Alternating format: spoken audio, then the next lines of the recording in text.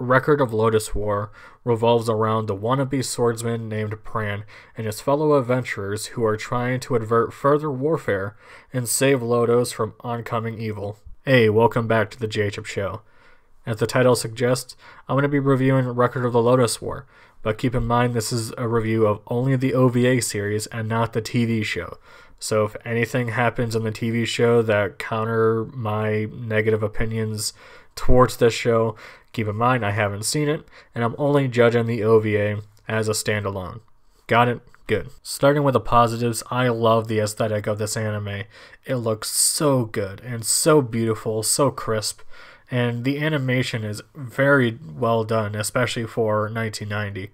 While I won't say that this show has a lot of interesting characters, in fact quite a few of them are dull, I can say that a lot of them do look really cool, and the illustration is fantastic. Another positive I have for this show is that Lodoss just seems like a cool place to explore in a video game.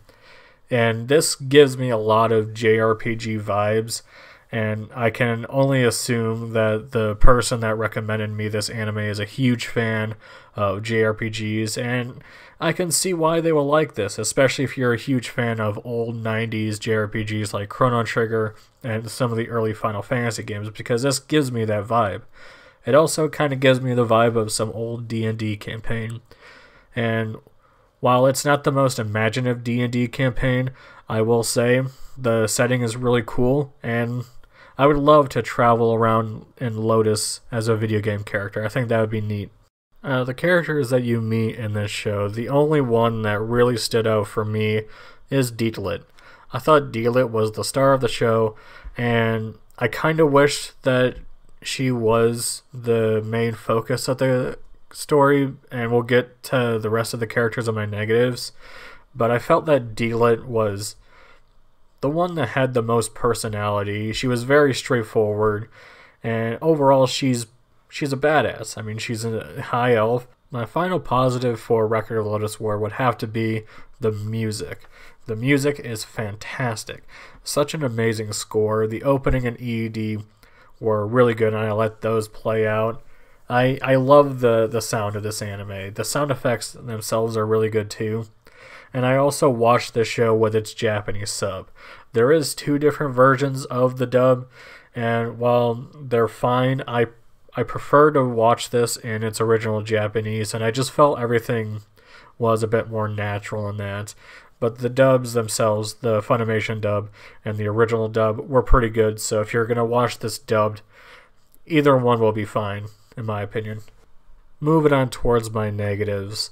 While I do appreciate the D&D style storytelling that this is going for, and the really cool setting, it has little imagination of its own. The only creative thing to come out of this would have to be the evil sword called the Soul Crusher, that it took possession of its owner and had a giant eye as a hilt. It looks kind of cool, but it kind of reminds me of Soul Calibur. And a lot of the show is just boring. I don't know why, but Record of Lodoss War has a huge fascination of tell, don't show, when there's a lot of instances in the show where they should be showing us and not telling us. Now, when I'm talking about tell, don't show, there's slight spoilers, but in the first episode, they're going on this journey to meet some old wizard to learn the weakness of the evil sorcerer, Carla the Grey.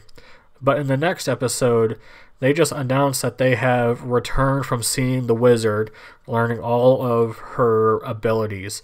And it's like, can't we see what happened during that? Like, did that really need to be cut out? Besides Dietlit, a lot of the characters were just so generic and they just fit their own archetype. Like, you got the elf, you got the white mage that can heal people, you got Pran, your everyday bad swordsman that just somehow becomes good. Like, my biggest problem with this show, again, falls in tell, don't show. But for the first few episodes, you see Pran just kind of being weak. He's not really that great of a swordsman.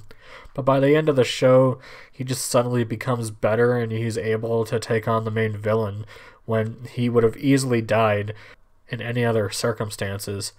And I just wish there was some sort of training arc to see his progression to become a better swordsman throughout this show, and unfortunately they don't do that. Now, as I said in the beginning, I am only reviewing the OVA, and maybe there are some things in the TV show that'll change my mind, but a lot of these characters were very generic, and besides Dealit, I didn't really care about any of them.